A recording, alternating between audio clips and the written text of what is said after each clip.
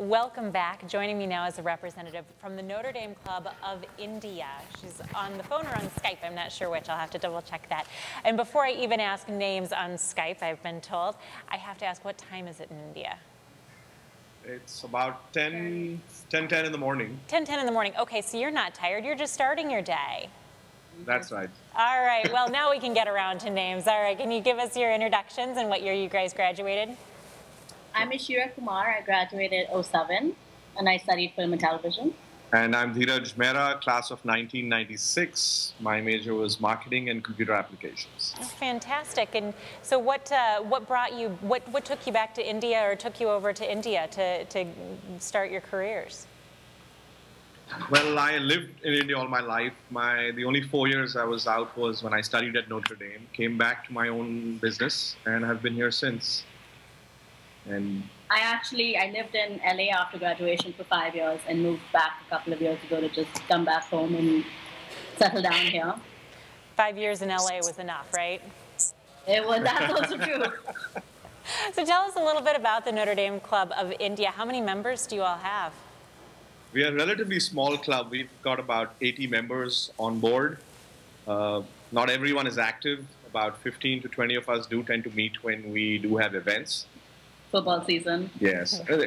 It's a fun group, though. We do know each other pretty well. Tell us a little bit about those events. What kind of events do you guys have? I assume game watches. We do have game watches. We have lunches where networking lunches where we do tend to meet up with each other.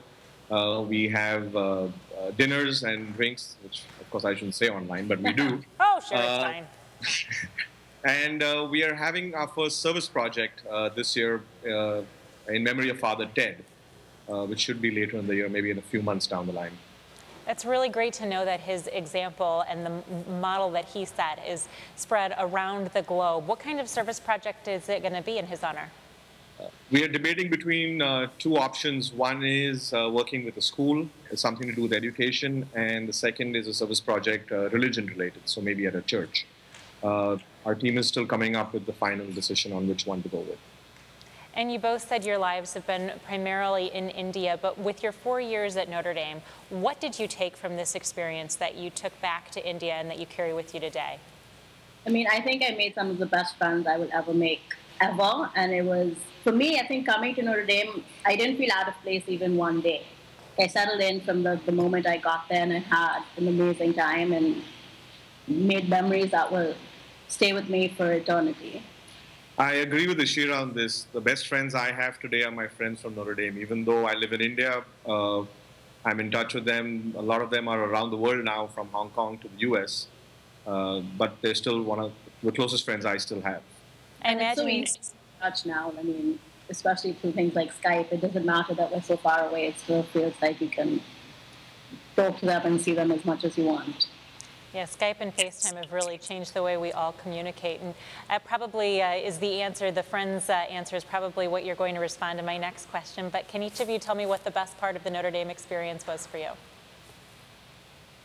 So definitely the friends. I mean, Notre Dame was home, and it still feels like home every time I go back. Despite all the changes and the fact that I don't recognize a lot of the campus, it still feels like home. And I think to have that place forever is something very special. I'd add one more thing to that is football. Yes. A good addition, most definitely. And you're right, I completely agree. The place has changed a great deal, but it still feels like home every time you walk back on campus. And I think any alum would say the same thing. Thank you both so much for spending the morning with us where you are. I guess it's the morning here, too.